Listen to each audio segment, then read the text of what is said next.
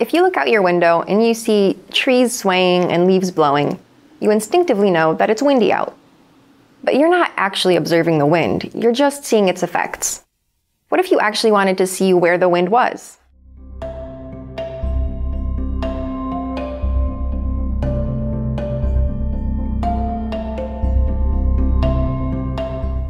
Sometimes you may not want to visualize data directly. Instead, you might want to take the data and use it as a source for creating new data, called derivative data or derived data.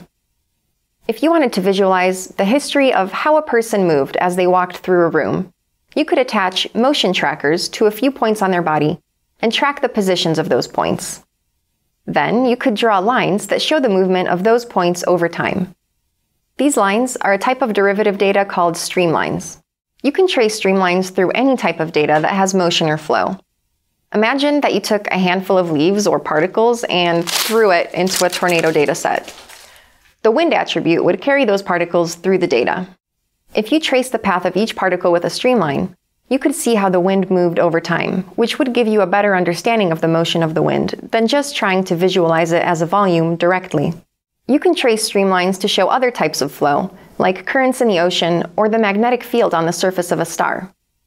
Streamlines are just one of many types of derivative data. Now let's say you have a CT scan or MRI of a human body.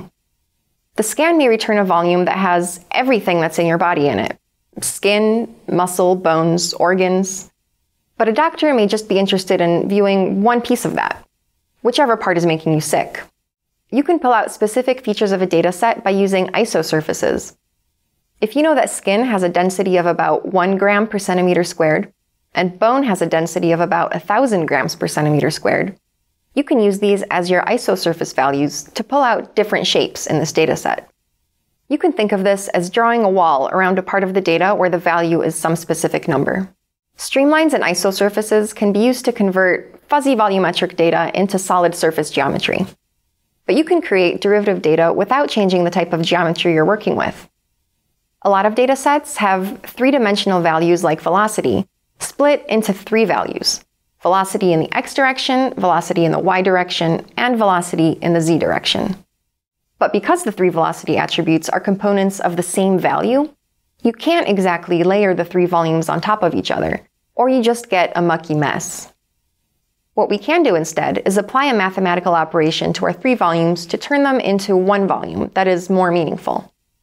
One option is to take the magnitude of the 3 dimensions, which will give you a volume that shows where the wind speed is highest. Alternatively, you can use a mathematical operation called curl on the 3 velocity values, which gives you something called vorticity, which is an attribute that describes spinning motion. That's perfect for when your dataset is a spinning tornado, and it's 1 value which we can visualize more easily than 3. All sorts of different mathematical operations can be applied to create derivative data. One useful math trick when dealing with large changes in data values is taking the logarithm of the data. Say you're working with data that crosses many orders of magnitude: 10 billion on the high end, which is 1 followed by 10 zeros, to 1 over 10 billion on the low end. And both the high and low values are important, so you don't want to threshold them out.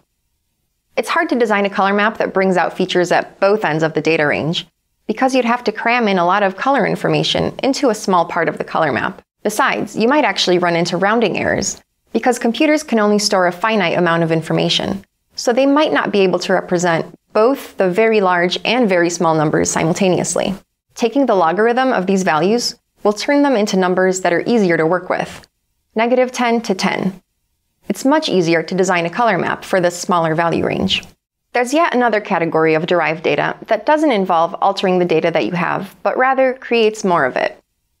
If you have an object in your dataset that's moving along over time and then your data ends, you may be able to extrapolate that if the data were to continue, the object would keep moving the same way. However, this can be a dangerous assumption to make, since you don't actually know what happens after the simulation ends. Extrapolation is typically frowned upon in visualization for this reason. There's another option for extending the length of your visualization. Rather than adding time steps to the end or beginning of your simulation, you can add more time in the middle to slow down a visualization. This simulation is over really quickly. But that's all the time steps that were in this particular simulation. To create just a 10-second visualization at 24 frames a second, you need 240 time steps. What if you don't have that many?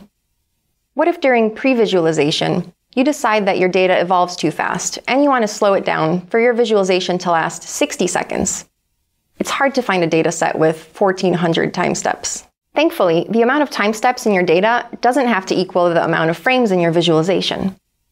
You can step through the time steps, say showing one time step every 30 frames, but that may create a choppy visualization, which can possibly be distracting from the narrative. A smoother way to play back your time steps involves creating derivative data through interpolation, in which you calculate in between time steps. If you know where a point is at time 1 and where it is at time 2, you can estimate where it might be at time 1.5. You can interpolate your data to slow it down, or to retime a simulation if the time steps aren't spaced evenly. In this particular simulation of a planetary collision, the scientist is focusing on studying the initial impact, so she's more interested in the first part of the simulation. The simulation seems to speed up halfway through, because the first half has more resolution and time, and the second half has less time resolution. Writing out less time resolution during the less interesting part of the simulation is beneficial because it reduces the amount of time steps needed and decreases the amount of computational resources used for the simulation. Here, the final visualization is retimed so that time moves linearly, and so that the whole simulation lasts 10 times as long. The data is interpolated so that there is one data step at every frame. This makes it easier to understand, as well as more pleasing to look at. But like extrapolation, interpolation isn't necessarily very accurate either, so you should be careful when you're using it.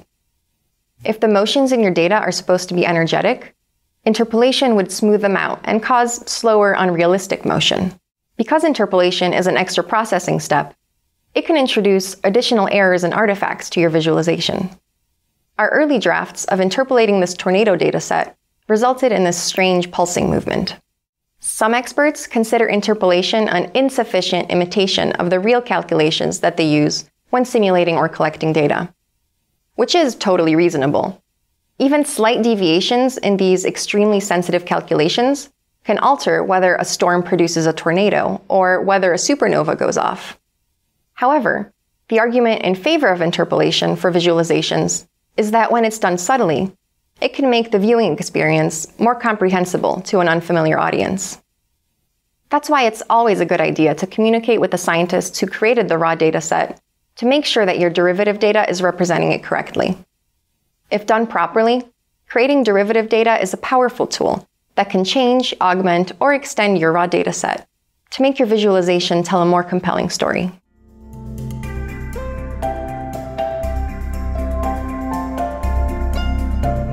Fun fact: some people create derivative data as an art form.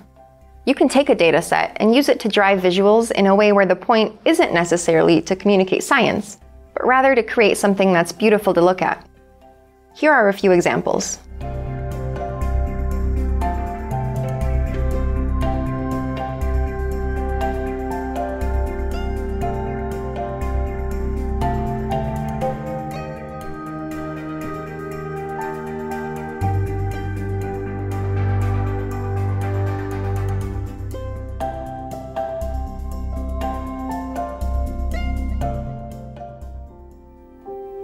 It was one of those days where it's a minute away from snowing.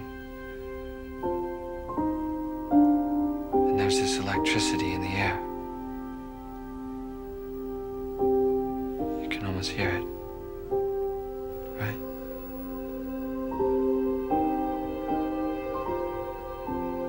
And this bag was just dancing with me.